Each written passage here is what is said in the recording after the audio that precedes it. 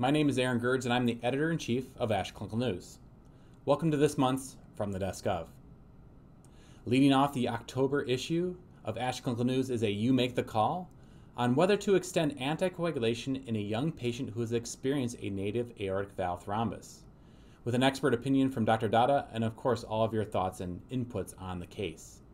We're excited to bring to you a Blood Beyond Borders featuring a clinic in Mexico that has been doing outpatient transplant for over 30 years. Absolutely exciting and really interesting to hear how this program was built over time and the lessons that we can all take home while caring for patients, not just in that region of the world, but wherever you may be.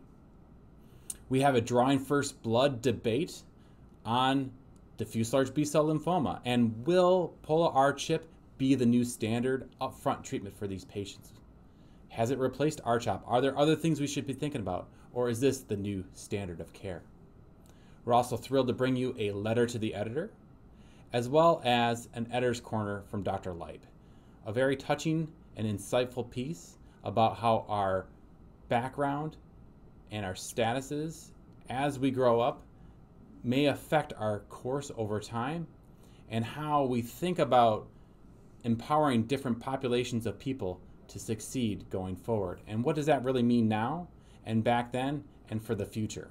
So again, a really wonderful piece by Dr. Leip, one of our associate editors. Of course, we have all of our regular coverage of the blood journals, Blood and Blood Advances, as well as literature scan in this month's issue. So again, thrilled to be bringing this issue to your email inbox or your physical old-fashioned snail mail inbox as well. And as always, until next time, keep the blood pumping.